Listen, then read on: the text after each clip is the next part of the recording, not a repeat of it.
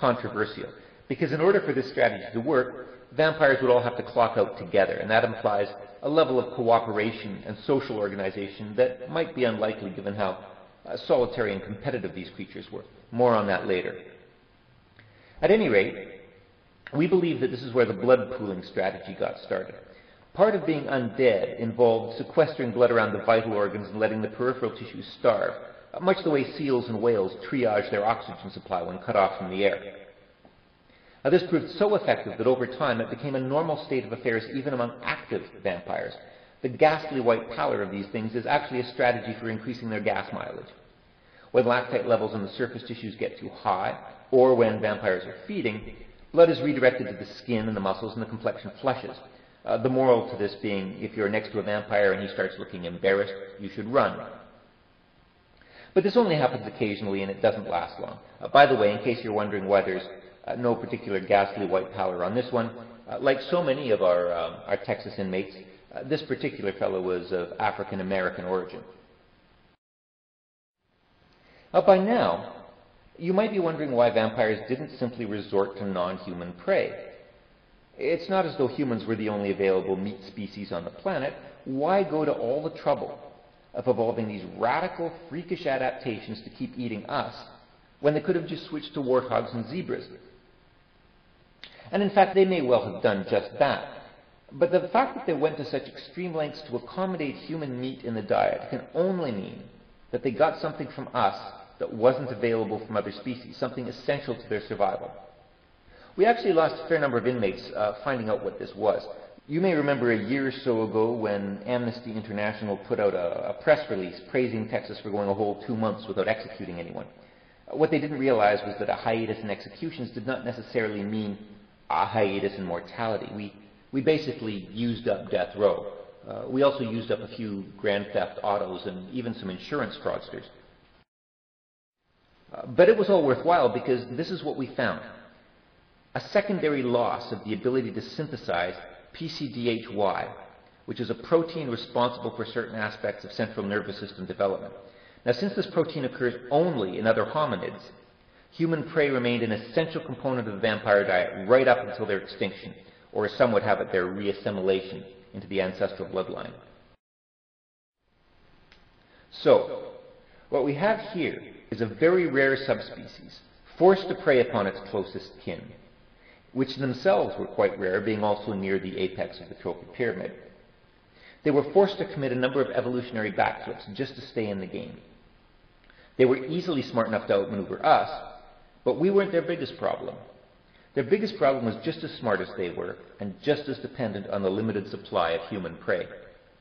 Their biggest problem was other vampires. This is what happens when you put two vampires into the same room. Competition for prey evidently ensured that these creatures were solitary, very territorial, and mutually antagonistic. Now, our marketing people had entertained thoughts of teams of vampires working together to solve the world's ills, but apparently natural selection never taught them to play nicely together. This shows the results of one of our pilot projects in marketing. That particular project ended shortly after this picture was taken. So now you have some idea of what these creatures are. Here's where they came from. Judging by mitochondrial and junk satellite markers, we think that vampires split off from the human stock something less than 500,000 years ago and persisted, albeit in small numbers, into the beginning of historical times. We trace their genesis to a paracentric inversion mutation on the XQ21.3 dot on the X chromosome, resulting in functional changes to genes that code for protocoherence. PCDH-Y, which I mentioned just a few minutes ago, is a protocoherin. And as I've also mentioned, they play a critical role in the development of the central nervous system. They occur in the headwaters of CNS development, as it were, and a relatively small change far upstream can lead to a whole variety of interrelated cascade effects further down. These include many of the features you've heard about today. Now, I'm not saying that a single mutation made all these improvements in a single lucky step. Evolution does not work that way. What I am saying is that a headwater mutation had such a huge impact on so many aspects of CNS development that basically the whole deck of cards got shuffled. Suddenly there was far more variation for natural selection to work on, and so vampires arose relatively quickly. However, it's important to remember that natural selection does not optimize anything. Survival of the fittest is really a bullshit phrase. It would be much more accurate to say survival of the least inadequate, because it doesn't matter whether a given adaptation is the best possible solution. All that matters is whether it works better than the competition. Now, overall, vampires did work better than the competition, but that doesn't mean they didn't have a few design flaws. And you've encountered the two biggies already: the broken pathway, which forced them to eat other hominids, and the defect that killed Donnie, the so-called crucifix glitch. Now, it is this glitch that doomed them from the moment we developed Euclidean architecture. Vampires would have been barred from approaching any human dwellings that featured quartered windows, supporting crossbeams, and so on. You can imagine how a resurrected vampire would react to a modern-day office building with its facades of repeating window frames. It's not a pretty sight. And you can be damn sure that our ancestors figured that out pretty early in the game. The cross is not an exclusively Christian icon. It's been used as a religious symbol back into prehistoric times. Now we know why. Now you might wonder how such a lethal trait could get so fixed in the population to begin with. Shouldn't natural selection have weeded it out sooner?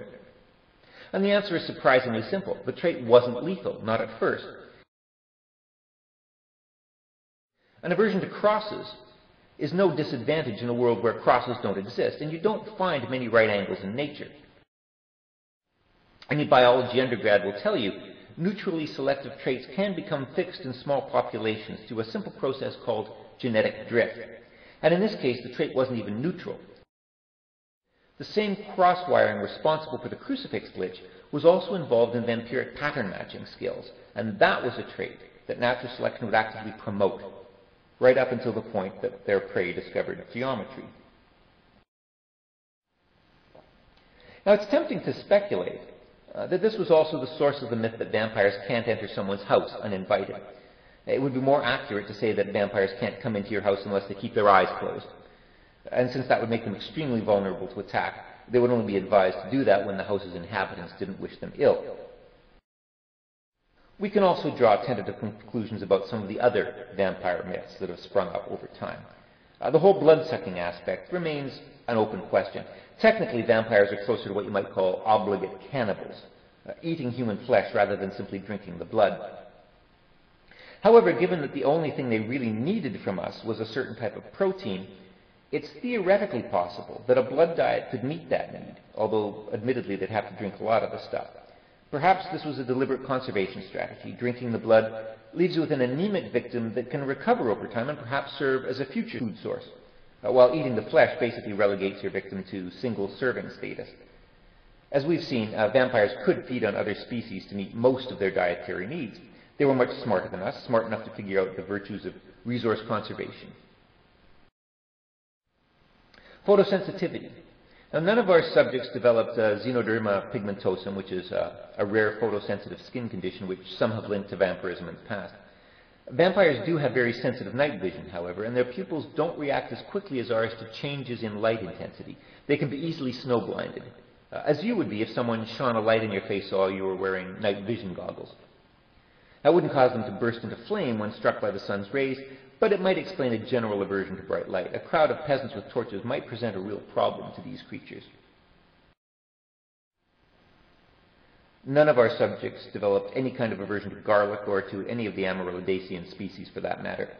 It's possible that vampires themselves spread this rumor to engender a false sense of security among their prey. I mean, if you think that garlic is going to keep you safe, why waste your time with this cross and crucifix stuff? But it's also possible, of course, that the whole story is pure fiction. A lot of other myths that vampires can fly or shapeshift or that they don't reflect in mirrors are likely to be mostly fiction as well. They do reflect in mirrors. That was one of the first things we tested. But it's worth remembering that these creatures are both faster and more intelligent than we are, and their superlative pattern matching skills would give them a real advantage in blending in via crypsis. It's quite likely that one might seem to disappear simply by fading into shadow or adopting a posture that broke up its outline against the background. Combine such a vanishing act with, say, the flushing of some startled animal caught in the path of a departing vampire, primitive human might think that some kind of shapeshift had occurred. Reproduction.